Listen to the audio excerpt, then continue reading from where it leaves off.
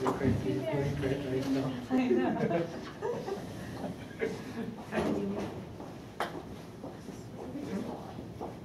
Oh, what's that? Yeah, I went for like 5 minutes today. And like, all media comes Okay.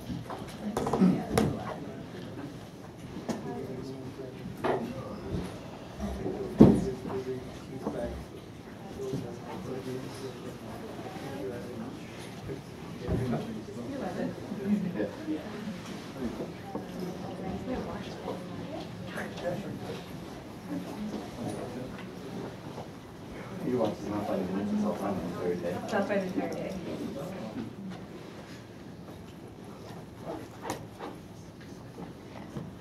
It's weird.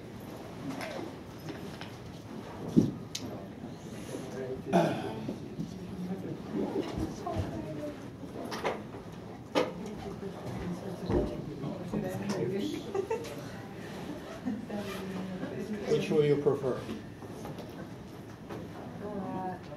Be able to read but not seeing, or be able to see but not reading? There's a third light switch. And then maybe shut off one of the other ones. Yeah. Flip that one back Just on. this one, just Yeah, and then flip off Oh, I the- see. I mean, it's better. Your choice. Somebody control it. I don't know.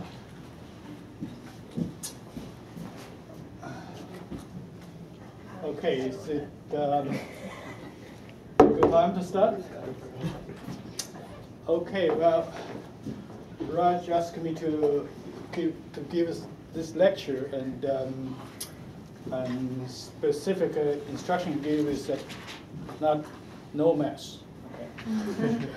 So and also I'm trying to summarize some of the key physics behind MR in one lecture. So I hope I'm not making some people who come here for more rigorous MR physics disappointed, but hopefully give you at least a flavor of what's behind. Okay. By the way, my name is Jianhui Zhong. I was trained as a physicist, but now I'm working in medical school in imaging sciences, which is formerly radiology. I also have appointment in physics and BME. Okay, so this is what I plan to do. I plan to give you some very, very basic ideas behind MR, which is really the nuclear spin physics. That's what we're dealing with. Okay. Then I'm going to have some very brief introduction about how spins, which is in nuclear spins, which is in nuclei, how they interact with magnetic field, in particular with the 3 different types of magnetic field, with a static magnetic field, with a radio frequency magnetic field, and also with field gradients. How the interaction of nuclear spins with those fields leads to the fancy MR images, like what we see on the wall here. Then I'll give you some very brief introduction about nuts and bolts behind the machine of MRI. Well, not just machine, but there's hardware, but also there's what we call the power sequences, and there's also a whole series of physics behind explain what we see and what we detected as image, or in more specifically how the image contrast give us information about what we see. For most of you, you're interested in brain. Okay, so here's a very, very brief introduction of what's behind MRI. MRI, in a nutshell, is based on a technique called NMR, or nuclear magnetic resonance. Well, the reason it's called NMR is that, first of all, it's dealing with the properties we're looking at in the nuclei of every system. Can anybody tell me the level of construction at the microscope level, where everything in the world consists of molecules? What's below molecules? Atoms. Okay, good. What consists of atoms? Proton, neutron, electron. Right, electrons and nucleons. Okay. In fact, both electron and nucleon has what we call the spin, and both spin can interact with a magnetic field to generate a signal. But in MRI, we deal in particular interaction of nuclear spin with a magnetic field. So it's nuclear and it's magnetic because interaction is between nuclear spin and a magnetic field. And the way we detect signal is called resonance. Resonance in general sense means that it doesn't happen in all range of values or parameters, but it happened at a particular point, in this case a particular frequency. So it's a resonance phenomenon, as we will see, and that's dealing with a specific energy transfer at a particular radio frequency. So MRI essentially is using this technique called nuclear magnetic resonance, but only in the 1970s and 80s, MR began to transform into MRI, and I stand for imaging. Of course, this is natural because now we're not just dealing with a measurement in a test tube. We're dealing with people, and we're forming images with this technique. But also we drop N because N is nuclear is always related with a nuclear bomb and that kind of thing, and people generally don't have very good impression about it. So we say, well, we just don't say it, even though we're dealing with the nuclear. So now it's MRI, or MR sometimes. Of course, of all the nuclei or all molecules in the world, some of them can actually give us MR signal. I have a list of symbols here which all come from the body. In our body, we have protons, but we also have carbon, have oxygen, fluorine, sodium, and potassium, and phosphorus and potassium others. Okay, all this potentially can give us signal. Okay, what is important is the number on the top left corner here, because that's a number is for the total number of protons and neutrons inside a particular nuclei.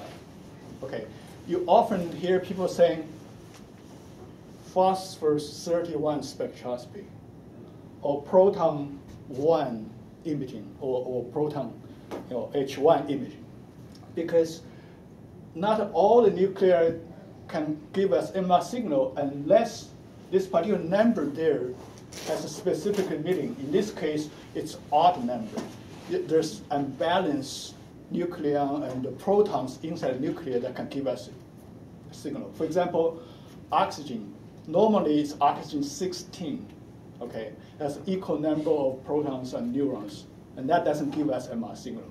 Only oxygen 17 give us signal. So that's why in oxygen 17's MR image, you actually have to inject isotopes of oxygen. Okay. Anyway, that's just so you know that not just proton can give you a signal, other can give you, but there's under certain conditions. Okay? Why does it have to be odd? Because you need net nuclear moment to interact with the external magnetic field. Oh, okay. Otherwise, they cancel each other. Oh. Right? Okay. So, so in order to be imaged, a nucleus must have odd number of neurons and protons. I just mentioned that already. And the second condition, it has to be abundant in the body, because in general, MR is actually very weak, very insensitive technique. We need a lot. Okay. Luckily, H1 or proton is really a star of MRI, because one, our body is mostly consists of water, and each water molecule has 2 hydrogen atoms, and each hydrogen atom has 1 proton. So there's a lot of protons in our body. So it's very abundant. It's a very high concentration in human body. And also it turned out it's one with the highest MR sensitivity. I'm not going to talk too much about it, but just as you know that the proton MR yield the largest detectable signal. In fact, it's not just a little bit larger, it's hundreds times or 1,000 times larger than any other nuclei. So in fact, in 99% of human MRI, we use proton MR. And of course, in this course, you are dealing with just proton MRI. Okay. But you should know that it's not only proton. Other image, nuclei other than proton can be imaged. But one signal is very weak, and secondly, they have a very different resonance frequency, and therefore need a very different hardware to do that. And most hospital MR machine, including the machine we have RCBI, doesn't have that capability. So we deal with a proton MR exclusively. Okay. Any questions?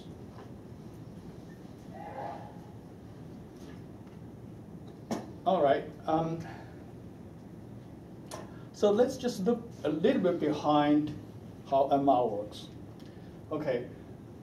People are very familiar with a small bar magnet, right?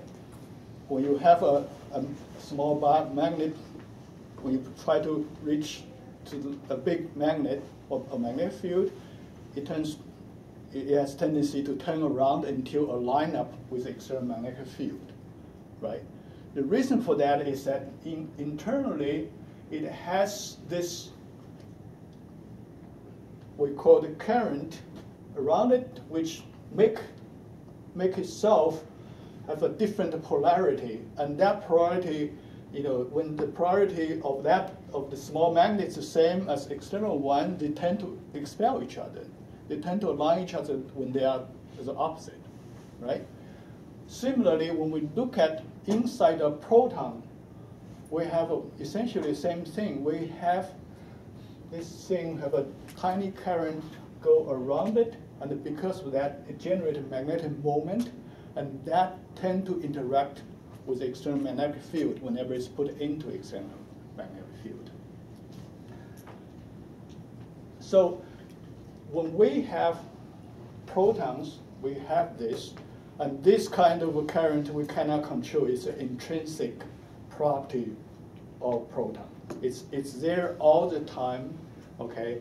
So we cannot control it. It's a property of nuclei itself, and also it's a property of the electron itself. So behaviorally, it's just like a bar magnet. When it's put into magnetic field, it will interact with the external field. And because this thing have current around this, and it's like it's spinning all the time, so it's called nuclear spins, okay?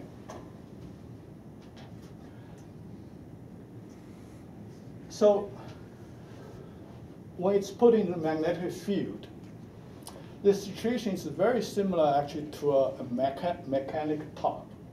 I don't know how many of you have ever played with this, besides iPad or or computer games. But when we were young, we had this kind of toys, which just spin around, and then you sometimes use a whip. You whip it, and you keep rotating. Even though it's a very pointing, it tends to fall down. But if it's spinning, stand up, right, and keep rotating. And very similarly, at the microscopic level, nuclear spin is doing the same thing. Okay, so as long as it's inside magnetic field, in this case, it's in a gravitational field or in a gravitation field by the Earth. Spins will, as long as it's rotating, will keep stand around or rotating around. Similarly, nuclear spin will do the same thing. Okay, what's the use of it? Well, it turns out when we put this thing into the magnetic field, okay, it will be able to align up against external magnetic field or along the magnetic field, depending on how much energy you give to it. Just like how fast you whip the your tops. Okay, if you give it particular field, because this is nuclear spin is a quantum mechanical property, so it doesn't absorb energy with an arbitrary amount. It has to absorb energy, particular amount, so it go from a low energy state to higher energy state. When you use radio frequency signal into the spin system, the spin will absorb particular energy if it satisfies certain conditions. Okay, in this case, a particular frequency. Okay, if it satisfies particular frequency, then nuclear spins will go from lower energy state to higher energy state. And after you take out the radio frequency, then spins tend to go down from high energy state to low energy state, right? Because in this process, it's against nature to stand at a high energy state. So it will spontaneously returning to the low energy state. In that process, it will actually give away the energy is absorbed in the excitation state. And that energy as giving away can be detected, and that's our MR signal. Okay, so from quantum mechanical point of view, it is energy absorption and energy emission, but the key point is this number tend to be a very fixed number. That number is not an arbitrary number. For proton, there's a particular frequency. For carbon-13, there's another frequency. So the key point here is that this kind of energy excitation is caused by RF pulse. And when RF pulse is taken away, the energy will be emitted, and that emitted energy can be our signal, which can be used for form MR image. Okay, so that particular frequency is called normal frequency. Okay, even though I was warned no mass, no all that, but I think this is just a very simple symbol, right? All you need to know is that MR, this R is resonance. Resonance is corresponding to a particular frequency, and this frequency is a normal frequency.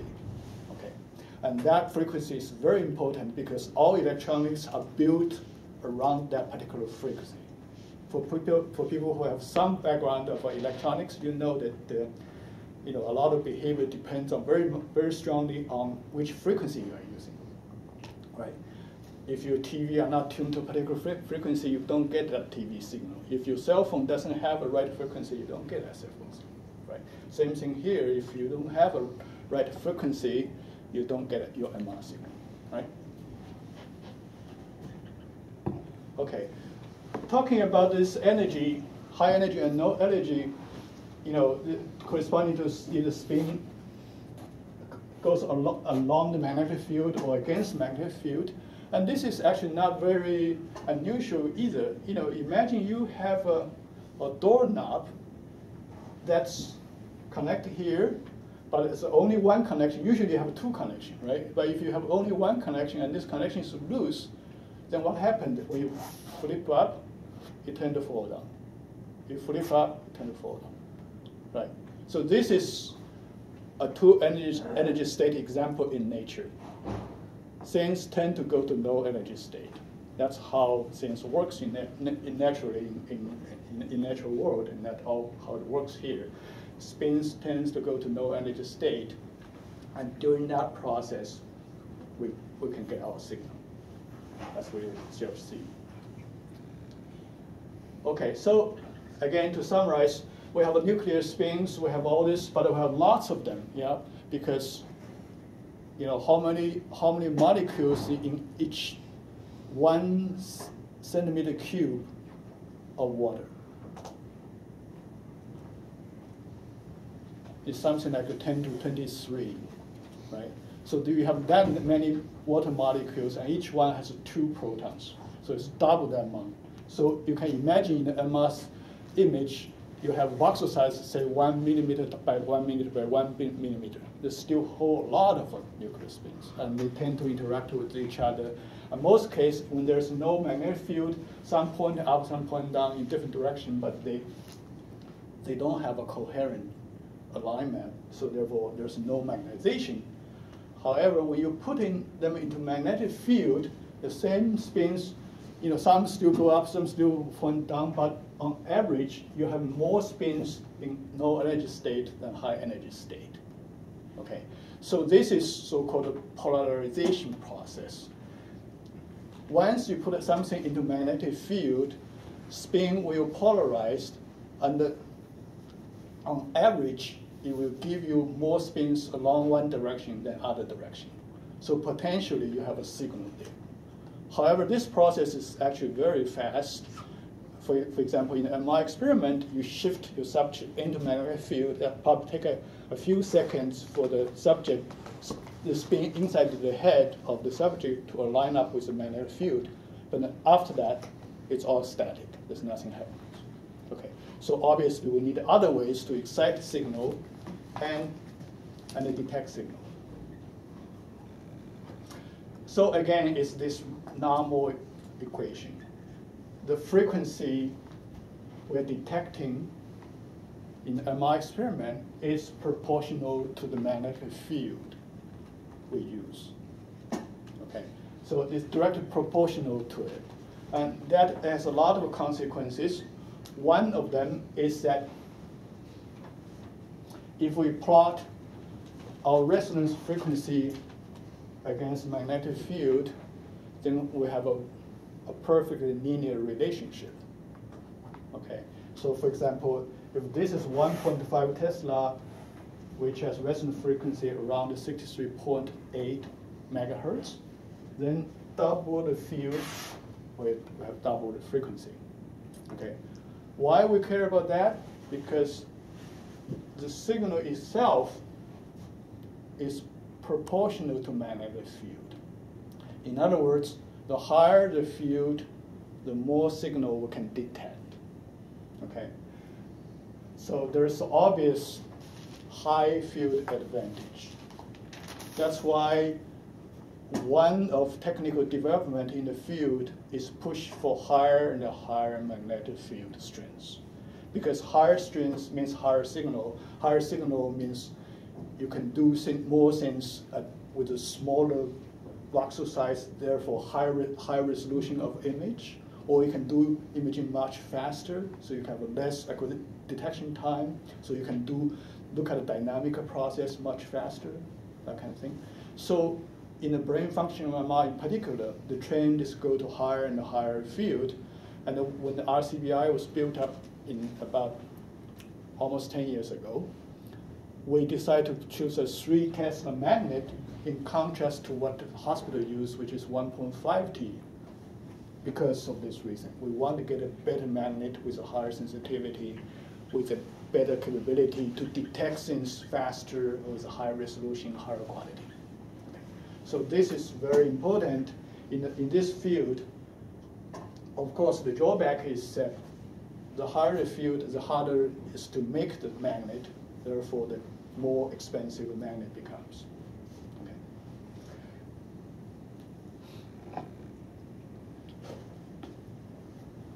Okay. Any questions? I sort of have a conceptual question, and I don't know if it's easy to answer or not. Okay, let's try. Yeah. But how does, if you go to the slide right before this one, so how does the field strength, what is that relationship with the radio frequency pulse? So maybe I'm just kind of confused. Well, this is frequency. What's the frequency? Frequency is just how fast those change. Okay, so pulse has both frequency and the duration. Mm-hmm. So what is your question related with duration of the pulse, or related with the frequency of the pulse? Well, so with a 3T, does that, so so it just changes the amount of time that you're able to sample, or that you're able to send the pulse. You can present it. Well, you can think about this term that 1.5 T. Yeah. Things go up and down like this, mm-hmm. and 3T go up and down fast, twice as fast. Okay.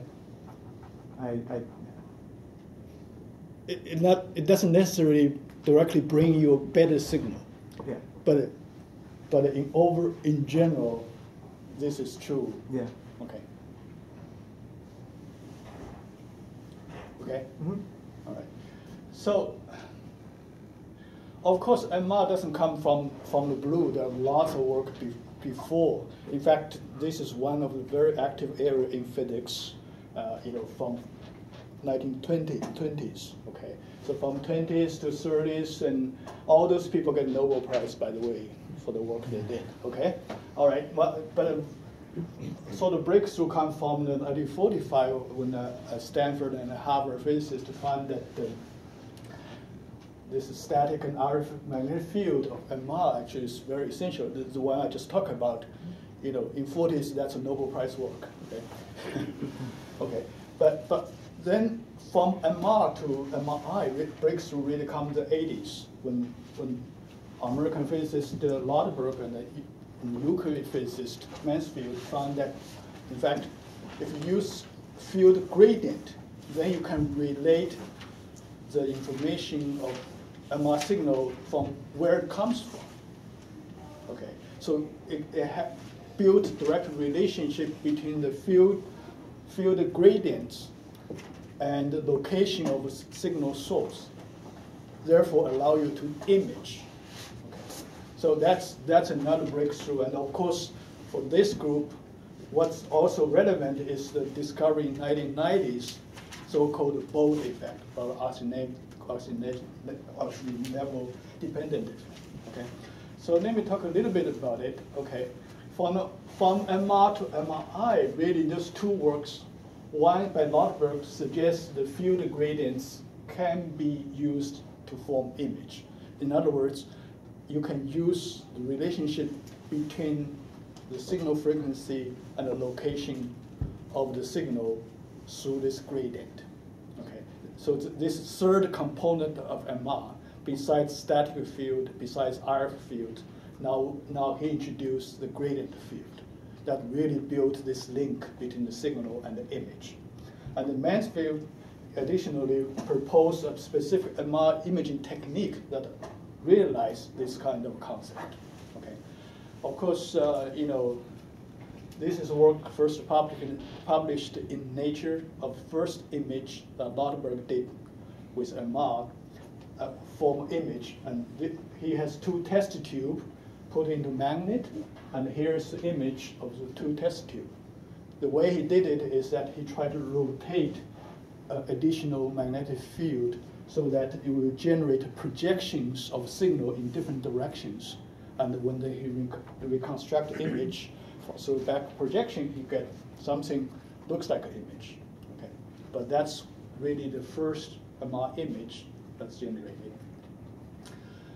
Of course, today's image is much better than that.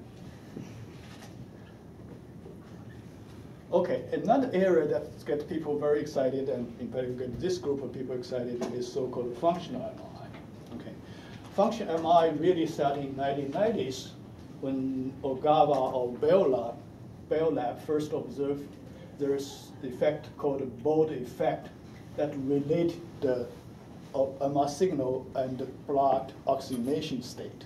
Okay, and so he's the first one that detect this, and then several other people further use improved technique and actually show. First experiment was done in rats. Then other people show that in humans there's such effect as well. In fact, you don't have to go extreme like the first experiment did to get a Bode effect. Okay, so the first experiment is actually quite simple. There are two images here. Okay, this is a rat brain, sort of like corresponding to human coronal slice. This is live rat brain and a dead rat brain. Okay, what are the main difference you see?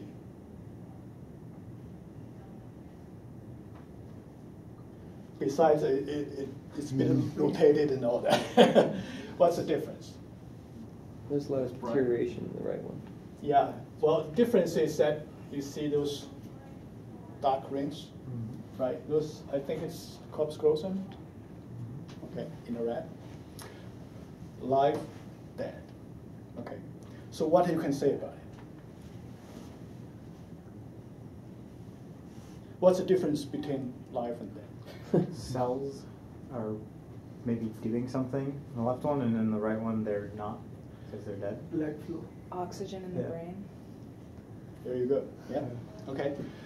In one case, rat is breathing, so there's oxygen go into the brain. In another case, stop breathing, so there's no oxygen. So now we can all say that, but remarkably, it's a statement he made when he had this observation. He essentially is saying, well, the contrast, this kind of contrast should have high sensitivity towards physiological change, which influence the level of blood oxygenation, and it could serve as quantitative detection tool for mapping regional blood oxygenation level in the brain. Okay, that was first he mentioned this blood oxygen level dependent effect. But it's also very brave and very bold statement itself. He thinks that just from this, he thinks he can detect a physiological change related with brain activity. In fact, related with lots of brain, somatosensory function or cognitive functions. People prove later. Okay. So anyway, so that's the insight. That's really insight into the experimental results. Most people just say, well, life and death, of course, it's different. But he made this observation, and he actually made this published. And people still think if there's a next Nobel Prize for MR, this might be it. Yeah. Okay. So anyway, so that's first observation of bold effect. Did Raj actually go through this?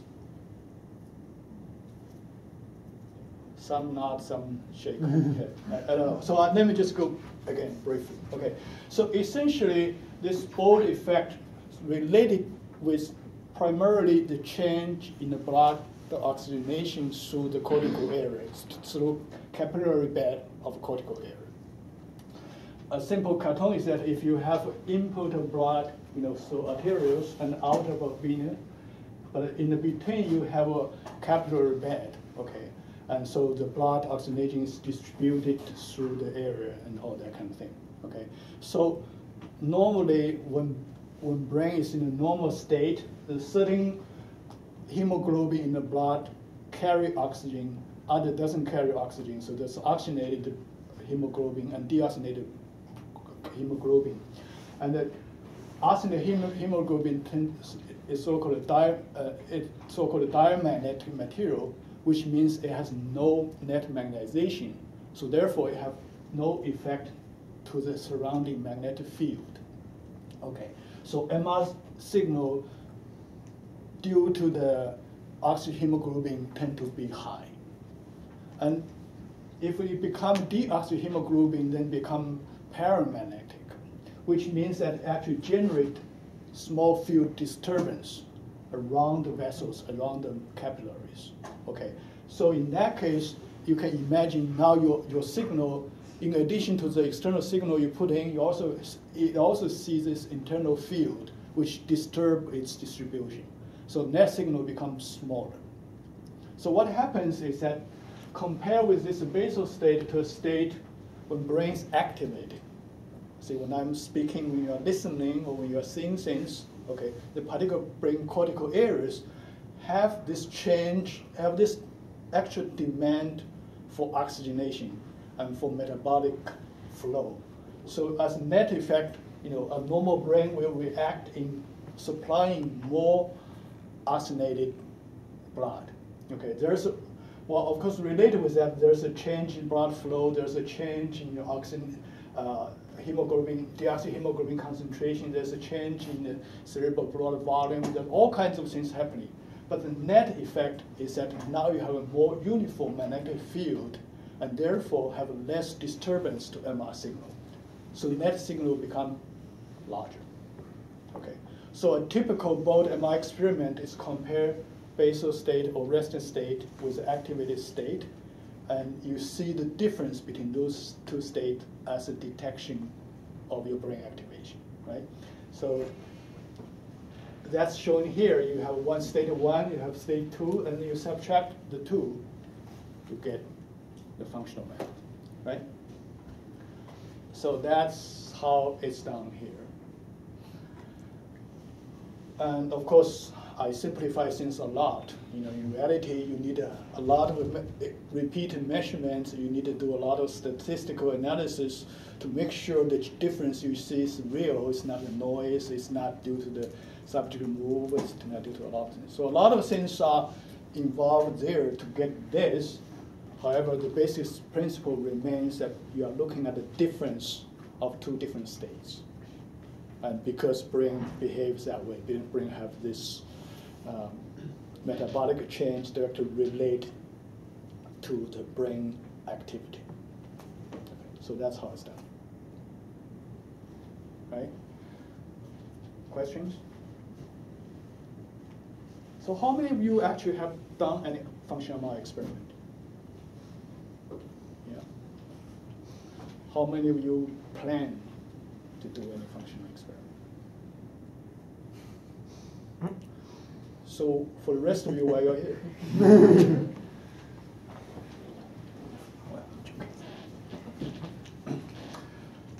Okay, so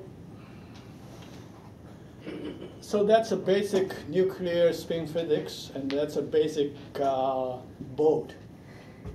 Okay. Of course, every year there are thousands of papers, and there are probably over 30 books about functional MRI published already, and each of them is like 500 pages. So obviously a lot in it, right? But hopefully you get some idea. Okay. Okay. So next, I'm going to go in a little bit deeper into actually how each component of MR works and how they look, how they work. Okay. I mentioned already we have magnetic field and we have field that is either uniform, which is used to polarize spins, or have its varying with time, so it's radio frequency field that used to excite the signal, and then we'll have a linear gradient, which is used to encode spatial information with the signal source, right? Usually we use B0 to be the symbol for the static uniform field, which is used for spin polarization. So that is the big magnet you see when you go into MR room. Okay, that's static, meaning that doesn't change as a function of time. We hope it's steady all the time, unless magnet crunch or something, then that's a big jump. Otherwise, it's steady, it's constant value, it's uniform through the sample we're using. Then we have this, usually we call the B1 field, or radio frequency field, which is used for signal excitation. Okay, I mentioned already, in quantum mechanics, it's very easy to understand. When you have two energy state, you need a particular energy to pump spins into excited state, and then detect the relaxing of the spins from high energy state to low energy state. Usually in the experiment, we have RF pulse, but RF, which means the field itself is time varying. It's a function of time, but also it's a very short burst of the field. So we use coils to generate pulse, which allow the nuclear system to be excited, and then we detect signal. So usually our field is a pulse field. It's time varying, also it's short in time. Then we have so-called gradient, which means that if it's an X gradient, then it will generate field in X direction, which change linearly with X direction. Okay. By the way, in a very common convention MR system, B0 is considered as Z direction. Okay, so if you go into magnet room, you have seen the long tube. Okay, the axis of tube is Z direction, and the perpendicular is X and Y direction. Okay, so field gradient can be either in X direction, Y direction, or Z direction. but essentially it now builds relationship between the field and the spatial locations of the signal. Okay. So then if we have that information, we can decode that information to form image, which give us spatial location of the signal, right? So that's what an image is. Image is something that has locations, have coordinates, right? And this gradient give us that information. And overall, we will have field that's summation of all those three magnetic field. So it's interaction of nuclear spin with this three magnetic field that eventually give us MR image, right? So corresponding to that, the MR hardware is also designed with what we call coils. And coils is the hardware that allow us to generate this three field. There are coils that generate B0 field. There are coils generate the B1 field. There are coils generate gradient field. Okay. So each one of those corresponding to a physical set of hardware inside the magnet field, inside the magnet scanner, MR scanner. Okay. There are also some other supporting hardwares. For example, we actually have quite a few small magnet which help us to make this big B0 field more uniform. Okay, because this B0 field, its pure function is to polarize all spins, and we want all spins to be polarized in a uniform fashion. Right? It shouldn't carry any information about where it comes from. So that field need to be very uniform, very homogeneous, and we use a whole set of small coil to make that happen.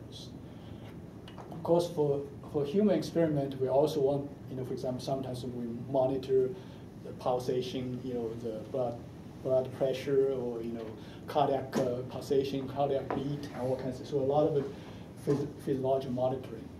And of course, MRI itself generates lots and lots of data. So a lot of computers are working together to support the data acquisition and data storage and eventually data processing.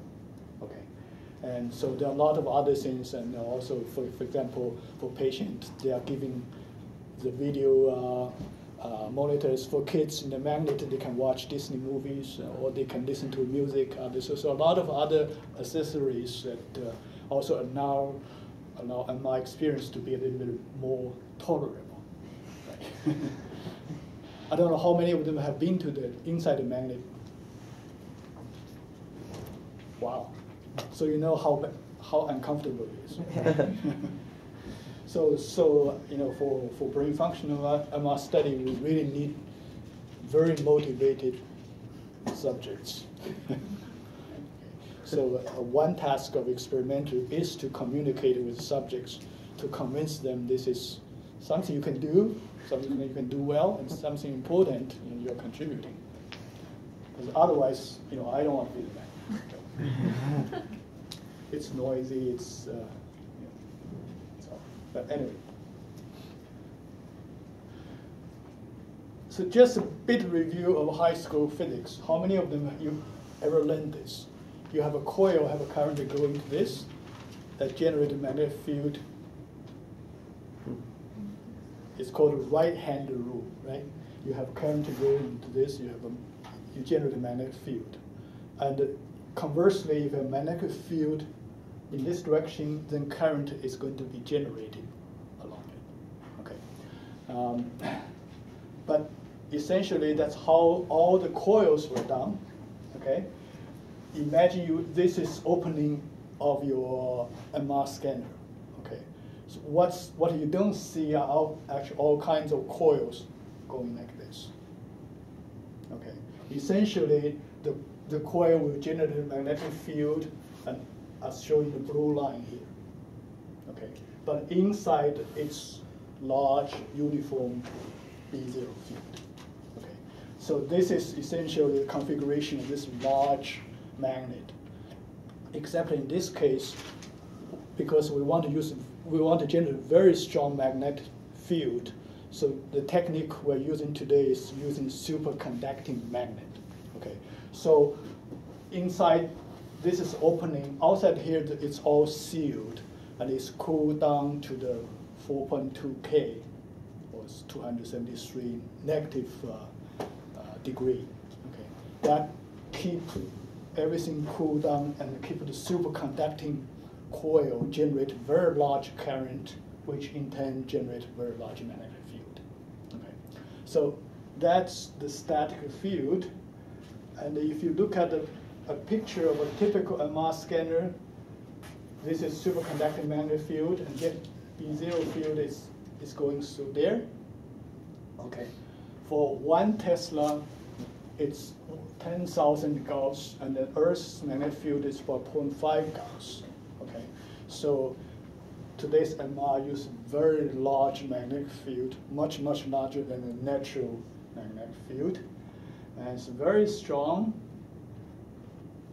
So it's very strong and very costly because the technique involved in making this kind of magnet is actually very complicated.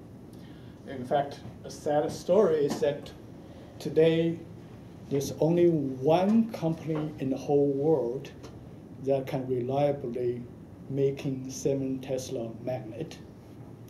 And early last year, the company decided to quit from the business because it's too much for them. It's too costly for them. Okay. So the whole MR community was very concerned about this development, and there is still work going on trying to persuade the company to continue the production of magnet. It's, even though it sells for millions of dollars, but it's still too complicated and too much for the company to do. So, anyway, Why do you need a 7 Tesla magnet versus like a 3 Tesla magnet? well, as I mentioned at the beginning, the higher field really means higher signal-to-noise ratio, means better detection of smaller object, of higher spatial resolution of image, or fast acquisition of signal. All that, what we hope.